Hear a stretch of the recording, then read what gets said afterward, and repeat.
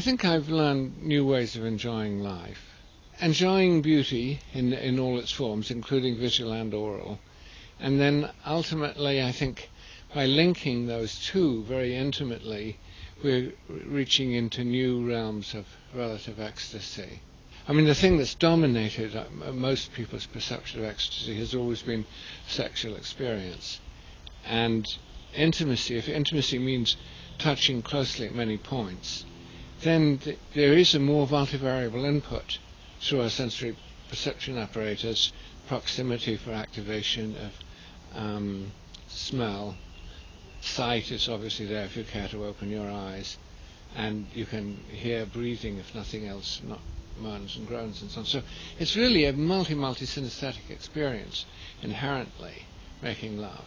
But as we approach this by linking into the same source, oral and visual phenomena, we begin to approach it. And shouldn't be confused with virtual reality. That's always reality. Never stops. So virtual reality is always in competition with some residual amount of actual reality, whereas the enhancement of actual reality embraces everything that's happening in the moment. And so that means that ultimately there are things better than television that we can wean ourselves from and so on, and it's all waiting around the corner. It may require a little bit of extra pattern development of pattern recognition programs, slight shift in the educational process, and more time to enjoy life and reality.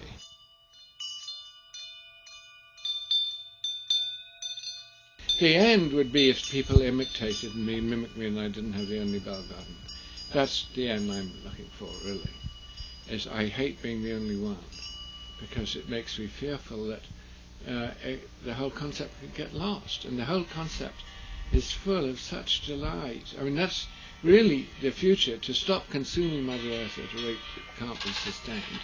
We've got to find new forms of enjoyment that are innocuous on Mother Earth, and one of the most innocuous is to intercept other people's leftover and throwaways. It's inexpensive in terms of money, but you make up for it to a certain extent in time, because this doesn't fit that, and there's a lot of trial and error, and you haven't got a manual to tell you the way. I might add, there's very little alteration, and he not only goes after the sounding element, which is like, I'll make an analogy to the fruit of a tree, but he also looks for the trunk of a tree, which might be a different kind of a pole, metal, that brings the object off the ground. Or sometimes there are these little flower things that, who knows what they are, maybe a carburetor on a jet or something, that have little prongs sticking out. And then so he says, if I put something on each one of those prongs, then I can get a way of creating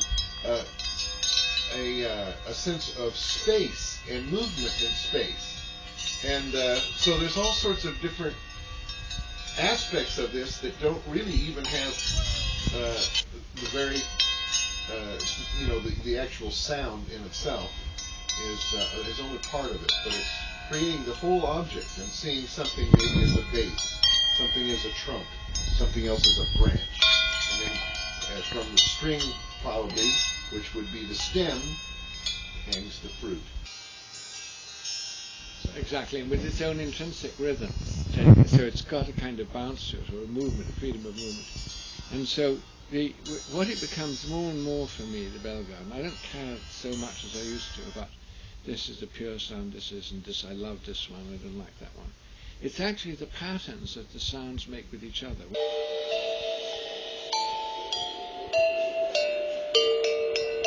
I might add that the pitch of these pieces of metal is quite complex when you musically speaking. Usually when we think of the regular instruments of the orchestra, the string instruments and the wind instruments,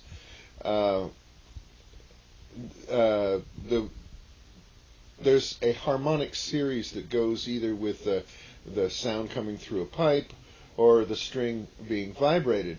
And that's a very logical, physical, harmonic series that science knows so well about.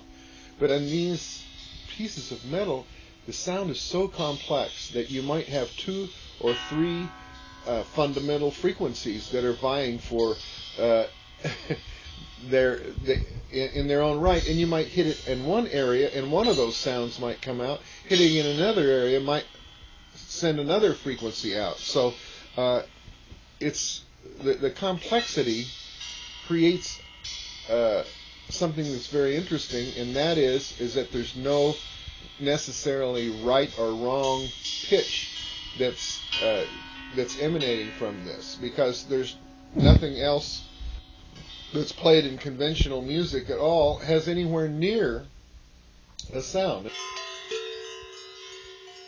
Regular instruments having this harmonic spectrum that whether anybody knows it, they know that harmonic spectrum because it's built into the sounds that we're taught that we should be listening as far as what music is.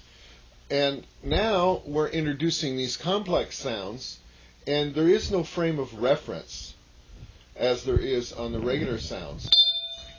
The fundamental frequency comes booming out, and the others will follow behind in order.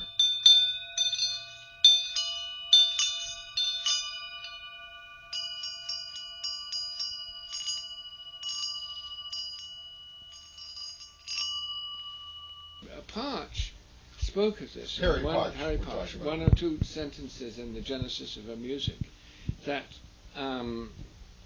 it may be that in the future the timbres of metallic objects give rise to entirely new scales.